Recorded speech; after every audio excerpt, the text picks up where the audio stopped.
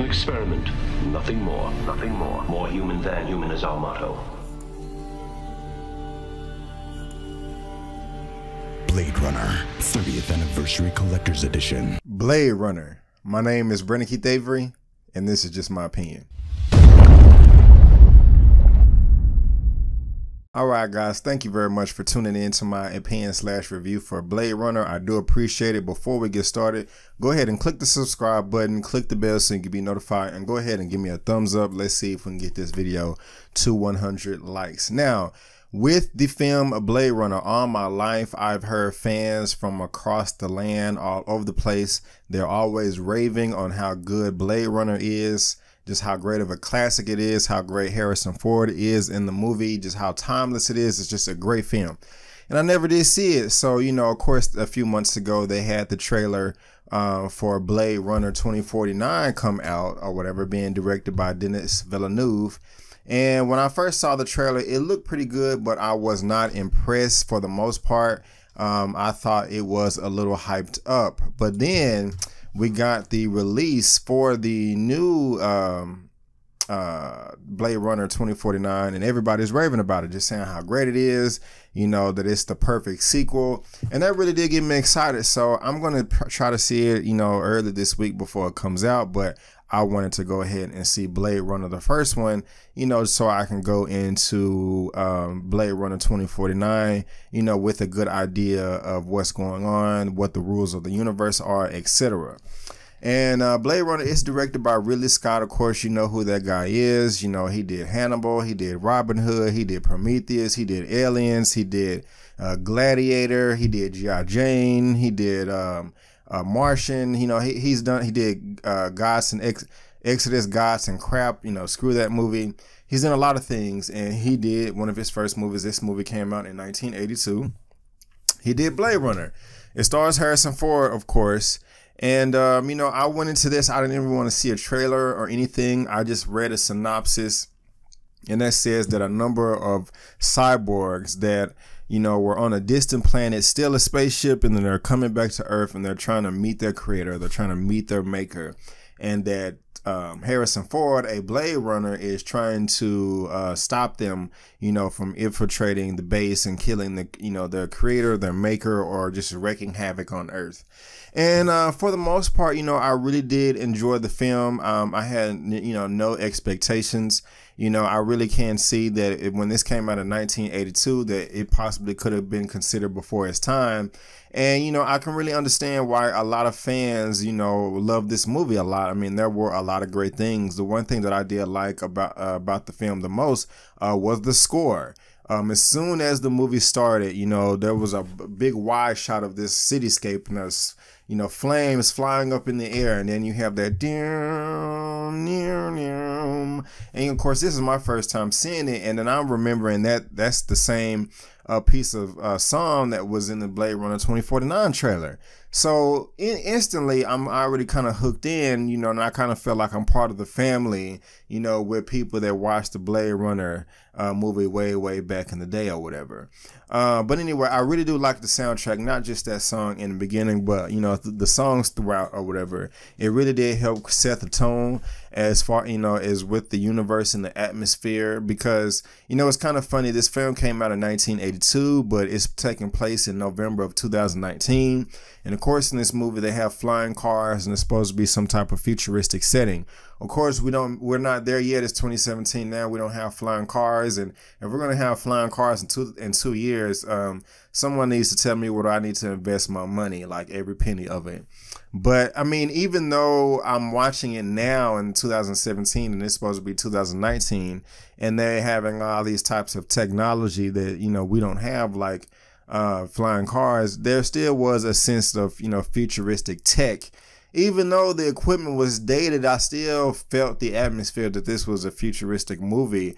And for this to come out 35 years ago and still hold up like that, you know, that's pretty good. So good job there, Ridley Scott, 35 years later. As far as spoilers are concerned, if I let any slip out, my bad, excuse me. I'm not doing that on purpose. But then again, this movie is 35 years old, and you know, so there. But something that I just wasn't a fan of for the most part at the beginning, and they didn't do this through the whole movie, but the narration by Harrison Ford. You know, I don't know, for some reason it kind of clocked, just kind of like, whoa, I'm watching a piece of film here or something like that. It kind of just sucked me out the world. I don't know if it's because of the sound mixing or whatever, but it just didn't flow with the rest of the commentary and the dialogue. You know, I don't know. It just didn't tie itself together in the end. I mean, he narrated a lot in the beginning of the movie and towards the end of the movie. It pretty much, in the middle, he didn't, but the narration just kind of felt off-putting to me, you know, so I just wasn't a fan of that. As far as the performances, you know, they were pretty good, especially with Harrison Ford and this one android called Replicants. They're called Replicants. By the name of Rachel. I didn't look up her real name. You know, there was kind of a little, there's kind of like a little relationship there in between them. It was a little weird for me because she was a replicant, you know, but at the same time, you know, I was reading some of the FAQs in IMDb before I hit record, and, you know, there's a lot of speculation about how, you know, the morality of what Harrison Ford is doing as a Blade Runner, that he is becoming a replicant and then the replicants are becoming more human. And I kind of sensed a little element of that, but I could just be saying that because I read that, you know, right before I hit record. But, you know, in this movie, the replicants are like the version 6 or whatever. So, you know, they are more advanced than, you know, the predecessors. And they have a lot of human emotion. And there was one scene in particular between Harrison Ford, what is this? I forgot his name, Deckard, and Rachel, one of the androids, one of the replicants. And there was a great sense of emotion there. And, you know, I was convinced. But I was still like a little weird because I was like, oh, but this isn't a weird person. But, I was convinced, you know, it still felt like there was some chemistry there in between the characters, you know, and I enjoyed it. All the other replicants, you know, they were very strong, but I did kind of get a little bored in the beginning of the, you know, like the first 51 minutes to be exact. And I know that because I had to press pause and go to the restroom. But anyway, you know, around that time, I was just like, okay, you know, like Harrison Ford, he's an action guy, or, you know, he can play an action role. This is a futuristic movie. You got these androids that are super strong. I'm expecting it's going to have a lot of action. And it really wasn't a lot of action, you know, maybe because this came out in 1982 and they didn't have all the resources. And I'm imagining that a lot of the shots and the money production budget went to that little temple that they had that looked like the Jedi Order or something out of Star Wars, showing all the flying cars and whatnot. And they had some flying cop cars too that was on wire or whatever. But I was like bored for a little bit, you know, but then all of a sudden he was in there fighting one replicant, and then like a elbow and a judo chop came out of nowhere or whatever. And, you know, that's kind of where things picked up. But still, it just was not a lot of action. And I was kind of expecting that at the very beginning of the movie and when I read the synopsis of the film. But towards the end, there was a good sense of action. Some of it didn't make sense, like the plot and the action didn't make sense. Like one of the replicants was, you know, she had this dude in like a Sonya Blade from Mortal Kombat scissor lock, was on his head, just blow, just knocking him out like this. And when she knocks, I'm finna say Bruce Willis, Harrison Ford out, she decides to run over here and do some cartwheels. No, you should have just kicked his head in. And then later on, like the super duper replicant or whatever, he was crazy and it was kind of scary. He was kind of like a Terminator with personality or whatever, because T-1000, you know, wasn't smiling or nothing, but he was a little terrifying. The ending was a little anticlimactic to me, and I kind of wanted a little bit more. But you know, overall, guys, you know, this is a great movie. I did enjoy it, but I did not love it. To be honest, I do think it is a little overhyped. I'm not saying that the movie is bad, but you know, people are like, oh my gosh, I love Blade Runner, and there's nothing wrong with that. And maybe I would feel the exact same way if I saw this decades ago, like, you know, majority of fans of Blade Runner.